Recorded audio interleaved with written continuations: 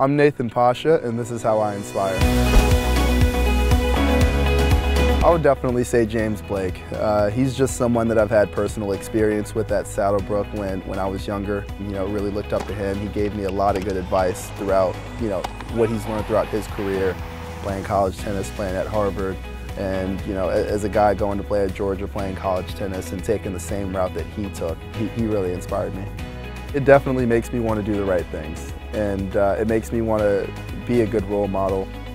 I've really been doing a lot of film study and putting that kind of work in, trying to study patterns of other players, and even my own patterns, how I react to pressure situations, because it feels one way when you're actually playing on court, and it can look a complete different other way. So, especially younger players maybe don't take as much pride in doing film study.